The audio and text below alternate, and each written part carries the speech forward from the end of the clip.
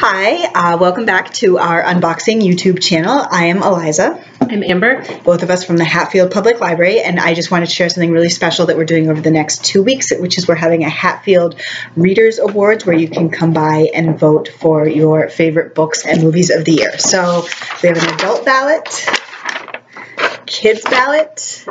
We have all the books laid out for you to see, and it's a really fun thing. I'm super excited to see what people vote for.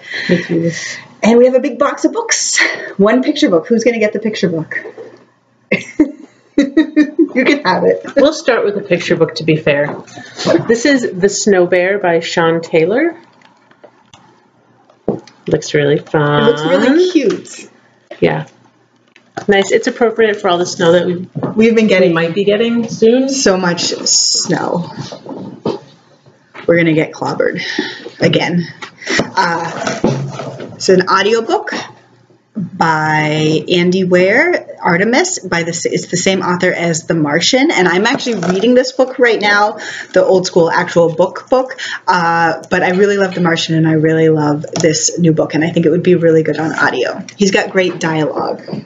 Let's see. Probiotic blends, smoothies, and more. Invigorating recipes for dynamic digestion. This will probably go under, I don't know, health and diet, I'm guessing. They look kind of good. Yeah. The smoothies. I really like the cover. I don't know what that stuff is, but it has flowers in it. Beautiful.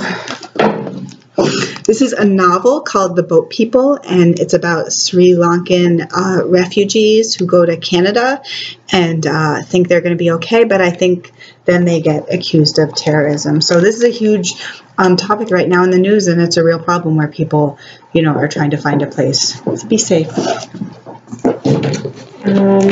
The Wife Between Us by Greer, Hendricks, and Sarah Pekkanen.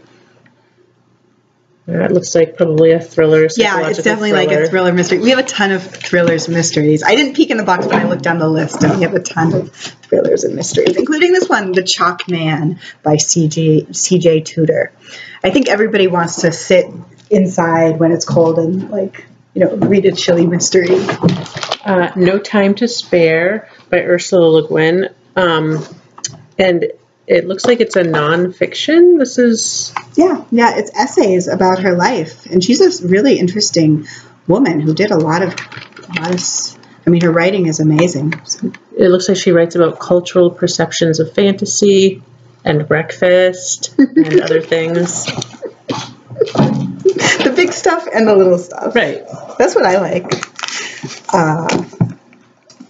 Freya is about a woman after World War II and in the 60s.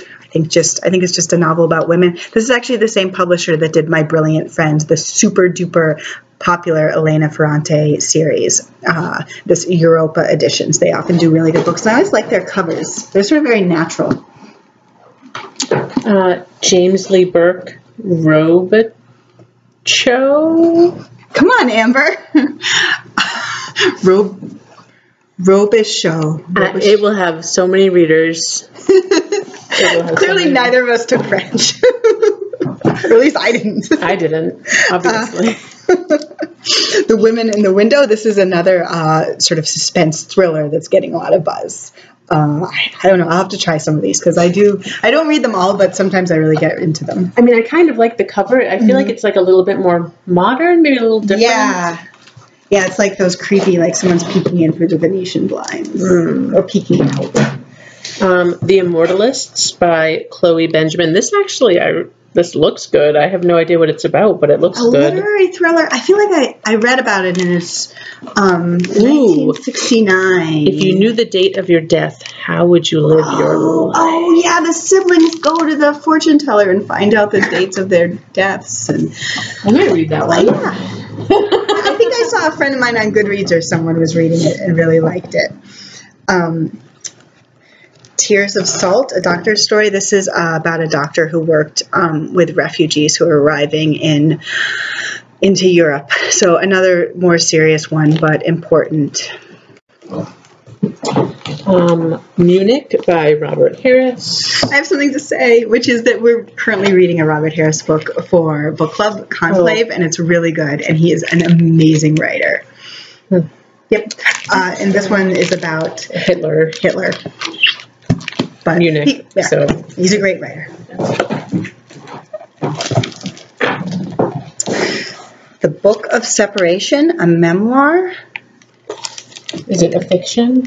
It's no, it's a memoir, so it's a true story, and it's about a Orthodox Jewish woman, I think, who separates from her husband. And it's got a really beautiful cover, but also sort of sad. Next is The Music Shop by Rachel Joyce. It looks kind of funky. It takes place in 1988. Yeah, it's sort of that counts as historical fiction now. Yeah. Sorry, hate to break it to you. It looks like sort of a fun, slightly quirkier novel. A lot of music references. I don't know if this is going to be the last P.D. James, but since she passed away, there probably aren't going to be too many more. But this is, I guess, some short stories of hers that they collected and published. And she's certainly one of my all-time favorite mystery writers.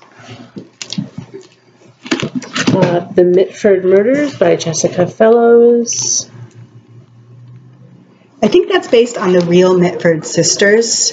In 1920? Yeah, the Mitford sisters were...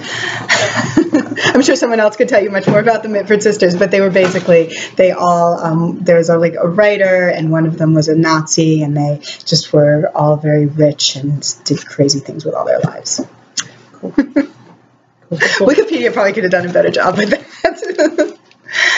The Girls in the Picture, another historical fiction. This one is about two women in Hollywood. 1914. So we have a lot of like historical stuff, thrillers and historical. The last book is by Ali Smith called Winter. And I think that's the sequel to Autumn. Yeah. I'm guessing what comes next is spring, but who knows? And that won a ton of prizes last year. Definitely more on the literary side. It just says, when 4 people, strangers and family, converge on a 15-bedroom house in Cornwall for Christmas, will there be enough room for everyone? So, yeah. Probably not. Yeah. That's it. Empty. See you next time. Bye. Come vote.